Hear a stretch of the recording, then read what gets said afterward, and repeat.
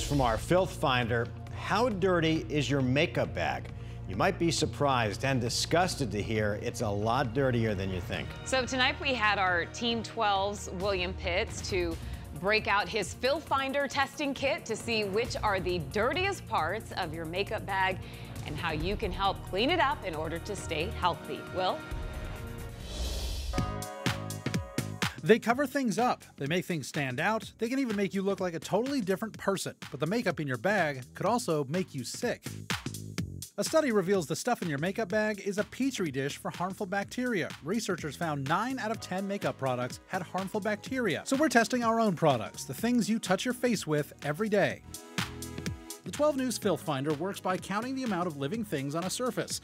Under 30 means it's pretty clean. A score of 30 means it's dirty, and it can make you sick. Everything from the cold and flu to stomach problems.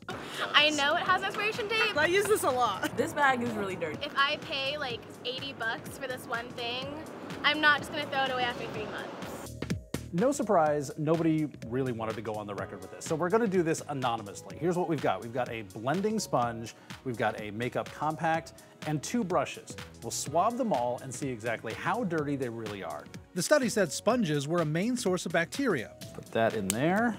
Because they're sponges, and they almost never get washed. Now remember, 30 is dirty. That makeup sponge comes in at 588. And that's what you put on your face all the time.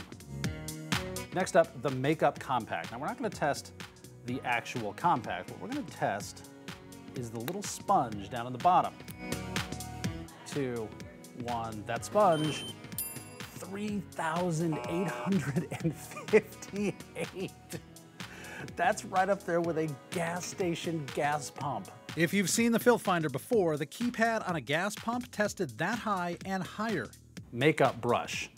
Now I'm not gonna say which of our mail anchors this came from, but that is where I got this. These don't get cleaned much either, but they're also not porous like a sponge. Ooh. Not terrible, not great either. That's 359, 10 times the limit. This is another makeup brush, this one with a protective cover. So if it's been rummaging around in your makeup bag, supposedly it's a little protected. The problem is, it's also been touching your face.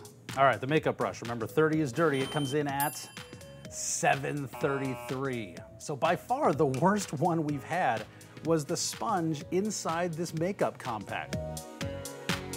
Luckily, even the authors of that study say there's an easy solution for this. These things are made to be cleaned and washed. Just do that from time to time. And makeup does have an expiration date. Pay attention to that and throw them out after a while. William Pitts, 12 News.